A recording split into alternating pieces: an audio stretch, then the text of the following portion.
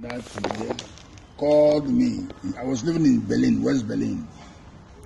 Called me at my place and said that there's a Nigerian promoter who wants to disgrace me. Like I'm using his word, disgrace me in Lagos, in Nigeria. I said, why? He said he wants to match me against Paul Sykes. Paul Sykes was a rave in England then. He had won over 20 fights with knockouts. He's a very big guy. He was a very big guy.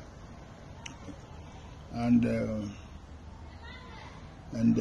I said, well, whatever. When my agent over here, Mr. Kechukwu, called me also and told me about the fight. I said, look, I don't have that much time, but because I was schooling then. Invariably, he entered a contract for me to fight Paul Sykes in Lagos.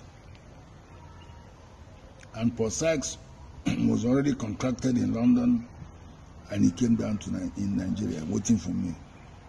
And I was way off from Germany. I think he stayed over 3 or 4 weeks here in Lagos.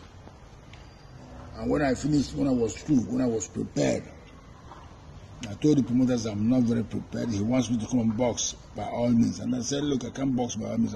If I'm not prepared, I don't box. Because I need to satisfy myself before the doctors. So when I was ready, I came down, did my trainings in Germany and subsequently in Nigeria here in Lagos. And then came out for the fight. A week to go, I came out for the fight, told him that I'm in Lagos and all that. I never met Paul Sykes anyway until the day before the fight, during a press conference. We met, and but before then there have been all this publicity about the fight and all that, and boxing was a very big thing then. So on the fight day, the fight was to go for 10 rounds. And I knocked Paul Sykes out in one round. That was it. Okay. And since you say he's still around, I wish him luck, and I thank God for him. Okay. Okay.